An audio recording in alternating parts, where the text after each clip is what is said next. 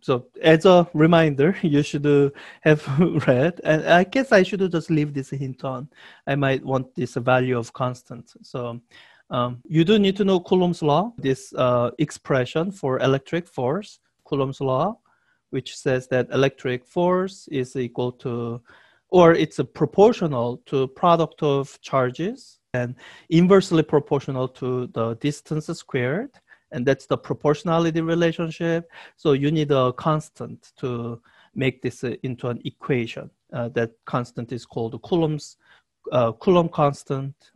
In here, the hint gives you the numerical value. If not, you would look it up. It's in the appendix. It's probably also in that section. So you're using Coulomb's law. So this is one information that you will need. So now let me read the question. It says, 2-point particles with some amount of charges, Q1 and Q2, are held in place by some amount of force. Let me use F naught on each charge in appropriate directions. How far apart are the two charges? Okay, let me start drawing the picture just so that I can make sure that I didn't miss anything. So I have one charge, Q1, which will be, I guess, plus 4 microcoulomb, and I have another charge, Q2, which will be plus 2 microcoulomb. And I hope from covering Coulomb's law, you get the sense that if they are both positive, then the force between them is repulsive. So if you are looking at the electric force between them, the plus 4 microcoulomb charge is pushing this plus 2 microcoulomb charge in a direction away from itself. And there is an equal and opposite force on the plus 4 microcoulomb charge. There's a force from the plus 2 microcoulomb charge repelling. So when you look at the direction of the electric force, it's opposite to the direction that the other force was in. And the magnitude here, it's equal to this magnitude. You can see that by looking at the Coulomb's law. It's, I guess, the fancy way to state it is it's symmetric with respect to the exchange or with respect to the exchange of the two charges. So whether it's Q1 applying force on Q2 or Q2 applying force on Q1, the magnitude of the force is the same. So yeah, I wanted to highlight this to say Coulomb's law or electric force it's consistent with Newton's third law. So Newton's third law is a generally applicable law.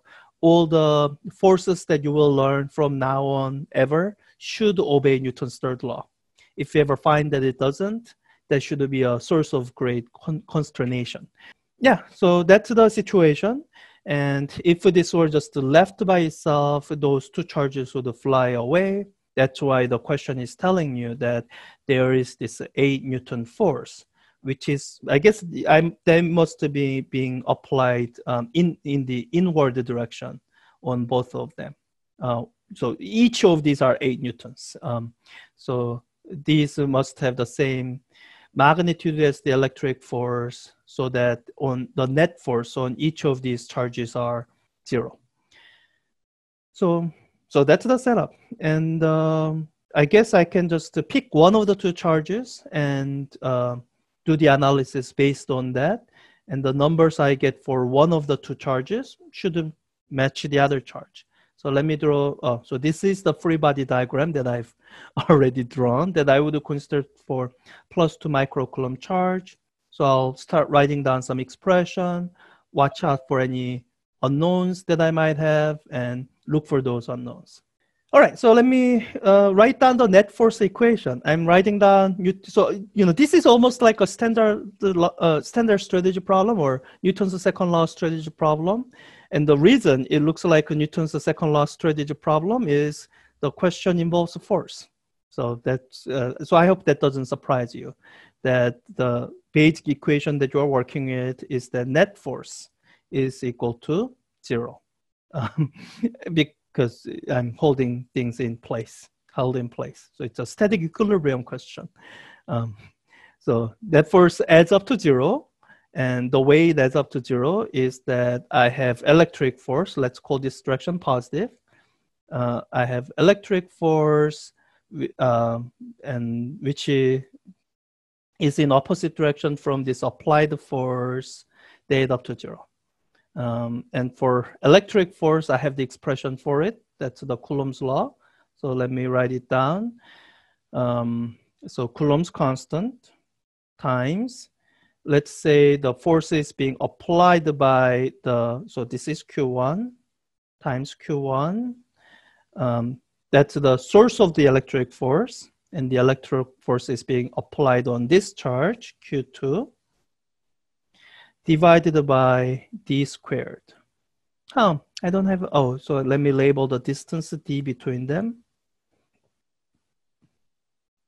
minus the applied force is equal to 0.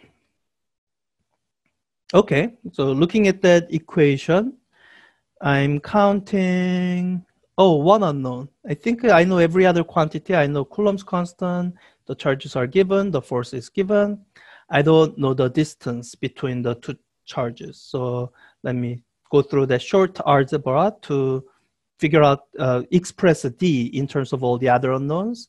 And then I just plug in the number. So, so the steps, so I'm gonna skip most of the algebra steps, but what I'm basically doing is moving this over and then multiplying both sides by d2 squared, d squared, and then dividing both sides by f naught, and then taking the square root to get d by itself.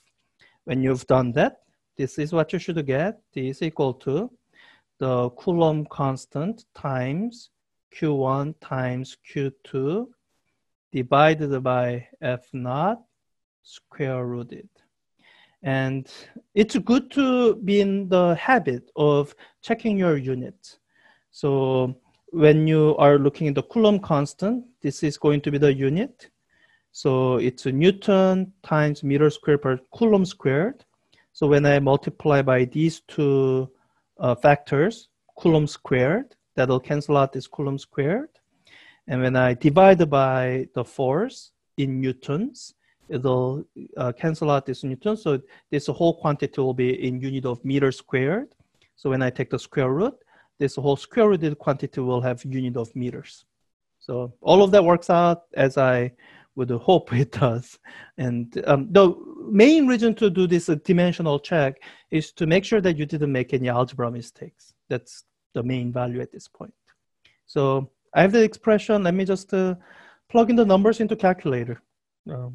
So plug in the numbers. KE, I have the number there, 8.99 times 10 to the power of 9. And I'm just going to plug in all the numbers in SI units, trusting that when I do that, well, not trusting, I verify that I'll just end up with the unit of meter.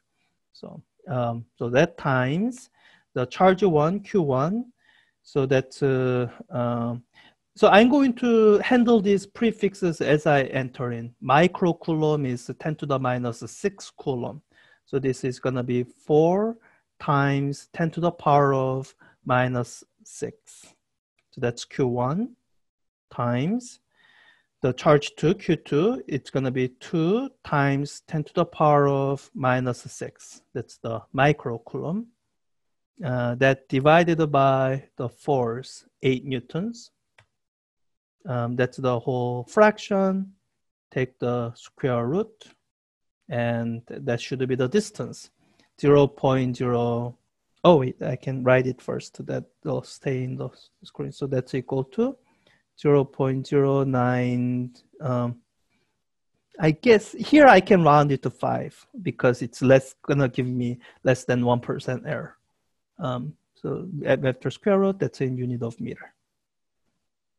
Okay. But as a default, if you don't want to figure out the percent errors and whatnot, then keep 3 significant figures. So pretty easy question. Biggest reason I did it was so that I can mention that Coulomb's law obeys Newton's third law. that it's Newton's third law is generally applicable and Coulomb's law is no exception.